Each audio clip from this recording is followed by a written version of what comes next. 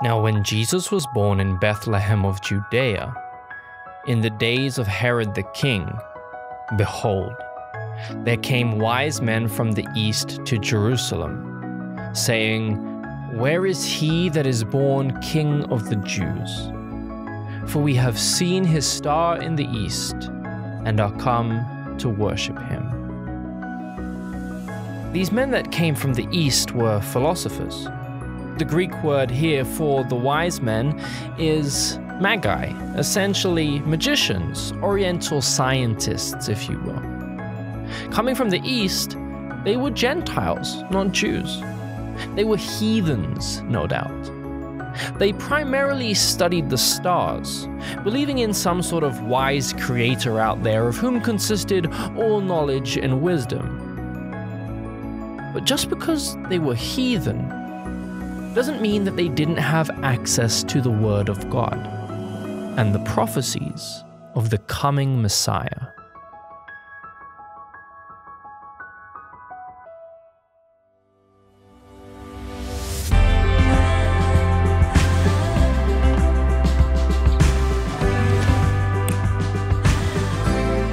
I'm Dean Cullinane, and you're listening to Why They Did That, a show that explores the motivations of biblical characters and how their choices can guide yours.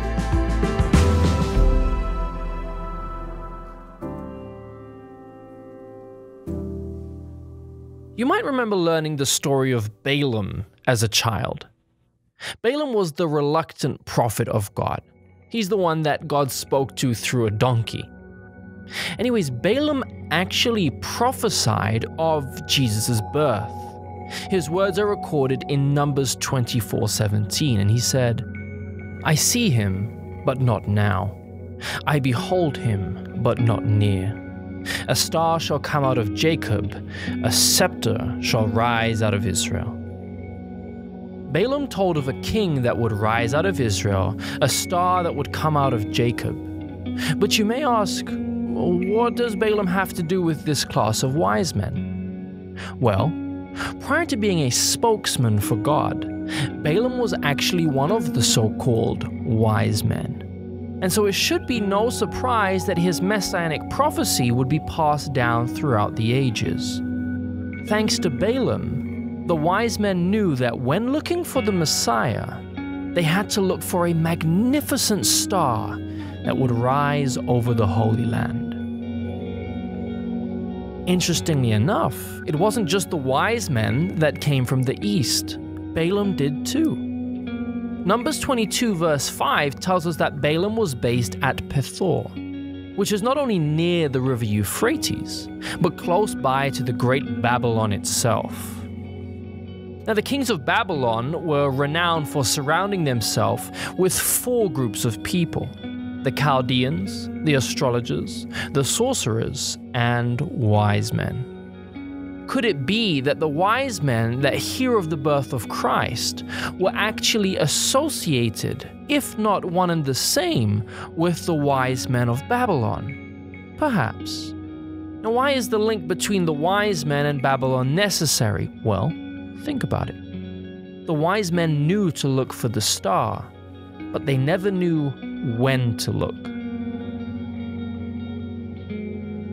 You see, there are many prophecies of the coming of the Messiah scattered through the Old Testament, but there is only one prophecy that tells of the exact time that he was to come. And that prophecy is found in the book of Daniel, chapter 9. And guess where Daniel prophesied that? In Babylon. And such a prophecy would no doubt have become legend amongst the people, even the wise men, that the savior of the captive Jews was coming, and they had a prophetic timeline that would tell them just when. So it should be no surprise that the wise men did show up. They had heard of the signs, they knew the approximate time of his coming, and the star appeared to confirm it. And so they moved, just as Abraham did centuries ago, by faith. And it appeared that they might have known a little more than they're given credit for. The East was saturated with goodly and precious gifts, and the Magi did not leave empty-handed. But I don't think the gifts they brought were just happenstance. The gold, the frankincense, and the myrrh actually hinted at an understanding of the Messiah that none at that time could dare fathom. Gold was a gift that was given to a king. Frankincense was, of course, an incense, the burning of which represented prayer as it would ascend in the sanctuary, and the myrrh was a fragrant perfume that was used in the embalming of dead bodies. It can be no coincidence that these three gifts highlight the threefold ministry of the Messiah himself, the King of the world, the High Priest of the heavenly sanctuary, and the crucified prophet that would conquer death. Given the route the wise men took, in that they went directly to Jerusalem, it's obvious that they didn't have the full picture. They knew of Balaam's prophecy, and maybe even Daniel's, but they clearly had not heard of Micah's, that which told of the Messiah's specific place of birth, Bethlehem. But perhaps this was the will of God all along. Knowing only to go to Jerusalem, the Magi wander into the streets of the holy city. One can only harbor a guess that upon their arrival they expected to see jubilation and hear of the celebration of the birth of their king. Surely the Messiah's coming would be the joyful burden of every tongue. But no. All they find are the Jews hustling and bustling through their everyday life. And so they head to the temple. Perhaps for some curious reason, the priests and scribes have not yet shared the news with the common people. But to their amazement, they find none who seem to even have a knowledge of the newborn king. I mean, this is everything that the Jews are living for. The signs are there, the time is now. There's the star, there's the prophecies. But they knew not. How ironic that they were so busy making sure that when the Messiah came, everything would be perfect, that they completely missed him altogether. He came unto his own, and his own received him not. O come, Emmanuel,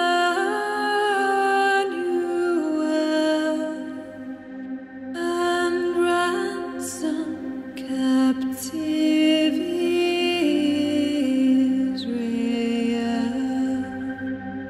Even to this day, over 2,000 years later, the majority of the Jews are still going about their daily work, waiting and hoping for the Messiah to come for the first time, 2,000 years after he came and left already. But it's so easy to sit here and mock and ridicule. The question almost asks itself, are we all that different? The Bible told not only of Christ's first appearing, but his second also.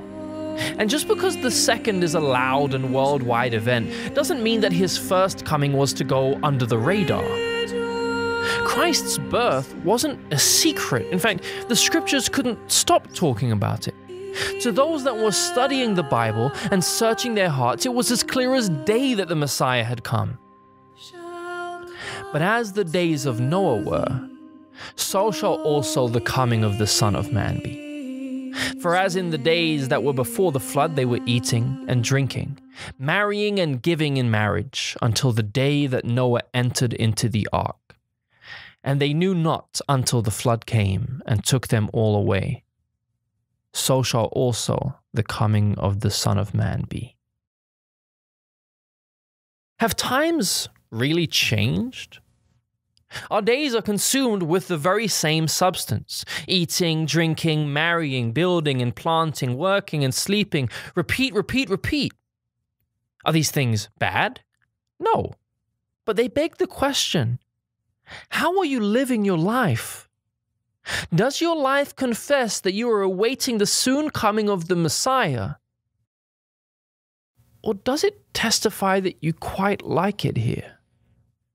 That you're content in this world of sin, pain, and death? That you see no reason to be ready? That you hear no urgency in the message? God is calling His people to come out of the world before it is consumed.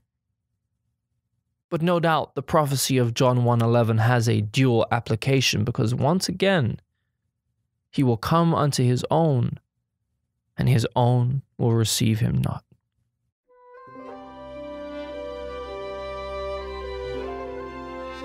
The message of the Christmas season is simple. It's why we say, remember the reason for the season. That the Christ of the world came from heaven to save us. But lest we forget, Christmas is also the season for reason. Just as the Magi did. To reason from the scriptures and see that the coming of the Messiah is again near.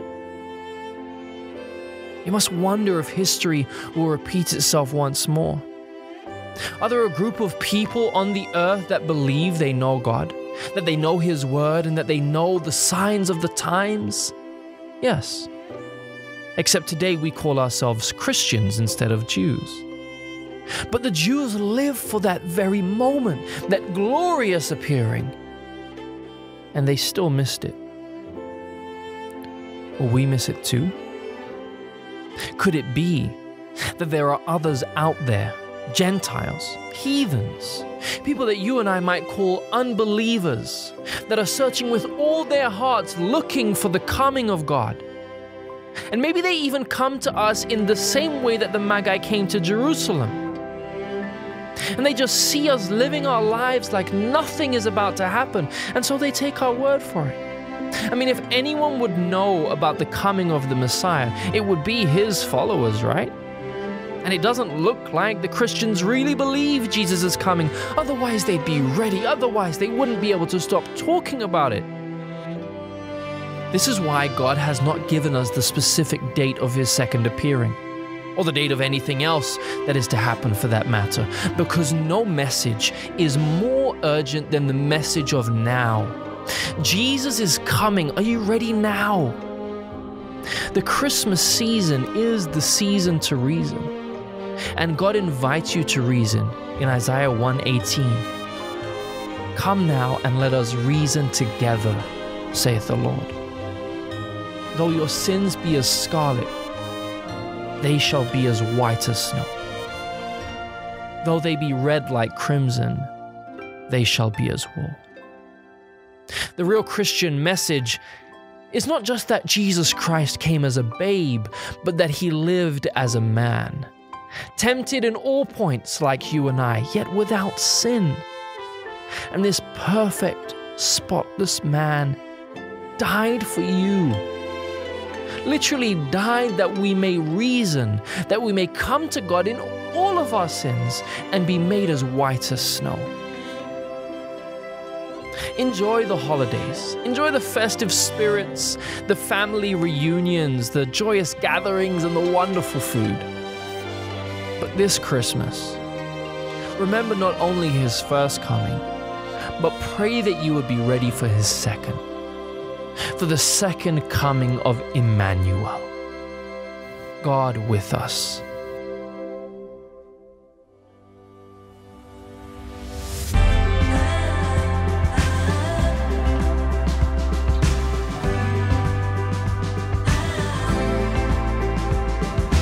He that hath an ear, let him hear. And you've just heard our latest show. If you'd like to hear more, or hearken back to a previous episode, you can find us at whytheydidthat.org. Please also subscribe to our show at Apple Podcasts or wherever you get your podcasts. You can follow us on your favorite social media accounts, Facebook, Twitter, or Instagram at Why They Did That. This show was produced and edited by Christian Freed. Finally, we want to thank Weimar Institute, the media department, and especially Teresa Costello for help making this possible. Once again, I'm Dean Cullinane, and you're listening to Why They Did That.